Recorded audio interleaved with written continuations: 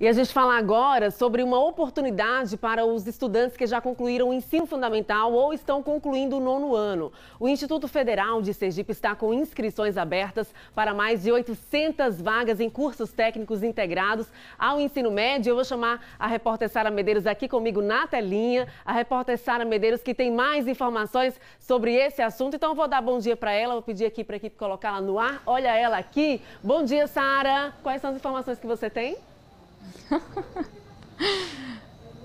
Bom dia, Tamires. Pois é, né? São 850 vagas exatamente aos cursos técnicos, né, integrados do IFS. E quem vai nos falar sobre como é que está sendo realizadas as inscrições, porque a gente sabe que nesse processo de pandemia tem que haver algumas mudanças, é a Elza Ferreira, que é a diretora de ensino superior e médio lá do IFS. Elza, bom dia. Esse processo seletivo ele já está aberto, segue até o dia 8 de janeiro. E quem quer se inscrever, qual o procedimento?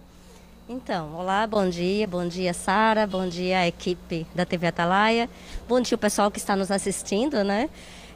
Nós estamos então com inscrições abertas para o processo seletivo do técnico médio integral. E esse processo já